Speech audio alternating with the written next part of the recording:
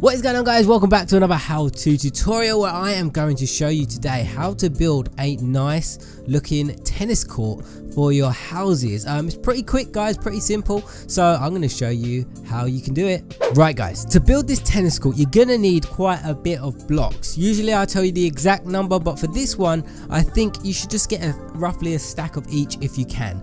You're going to need sandstone slabs, you're going to need lime grey clay, you could use wool if you can't get clay. You're going to need snow or white carpet, totally up to you.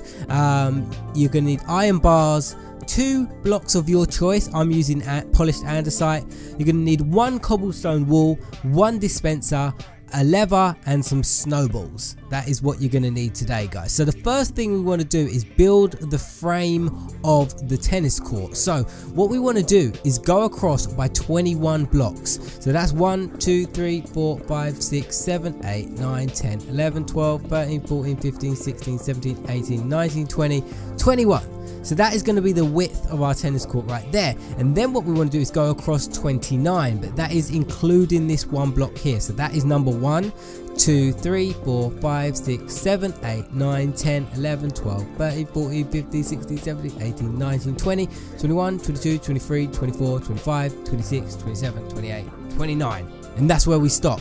So what we want to do is basically join these 2 sides up, and we will have our basic frame for our tennis court, and that is the size of the whole thing. So next step, once we have filled up the sides of the tennis court right there, we need to fill in this bottom part here with, I guess you can use grass as well. I'm using grass. Tennis courts are grass, they're clay. You can use any kind of color you want. You can use grass, clay, you can use orange clay. There's all different types of tennis court, but I'm going to use clay for this, or you could use grass. So we need to fill up this whole layer here with clay. So I'm going to do that now, guys, and cut right back. Right, so there we go, guys. I filled it up with the lime green clay. Like I said before, guys, you could use the grass if you want. I just prefer the clay because it's a nice solid smooth color. So if you haven't got clay, use grass. It looks just as good. Right, guys, the next step what we're going to do is get our snow, and we're going to put a border of snow all the way around the outside of the tennis court. And what this is the markings of the tennis court, like the lines, the out of bounds lines and stuff like that. One thing about tennis courts, a lot of tennis courts that I see when I look at other people's houses and stuff like that, they get the markings wrong. Now this tennis court will have the perfect markings that you need to make it look exactly like a tennis court. So we need to go around the outside there with our snow, just like that. Now here is the next step we need to do, guys. We need to go 1 block in from this line and do it like this all the way to the other side. Make sure you don't get a double layer like that. Like I said, you don't have to use snow for this. You could use carpet, but again, I'm using snow because I like the smoothness of it. It looks more smooth than anything else. And we can go over this side and do exactly the same right there. And if you make any mistakes, just go back and fix it just like that. Now here's probably the tricky bit. You just need to count. You need to find the middle of the court and just put 1 there. So the middle is from this second line we just did, 1 2 3 4 5 6, and then that is the middle. And then we're going to go all the way over to the other end, and we're going to do the same again there. So these markings are looking great, guys. This is exactly how a tennis court is. So now what we need to do is find the middle of this part, and I think it's about there. That looks about right. Let's count it. 1 2 3 4 5 6 7 8 9 10 11 12 that side, and it should be 12 this side. 1 2 3 4 5 6 7 8 9 10 11 12. Perfect. So you need to find the middle of the court now and build a line all the way across like this, just like that. And that is your middle of the court. We might be removing that in a second, but I just wanted to put it there to make a marker.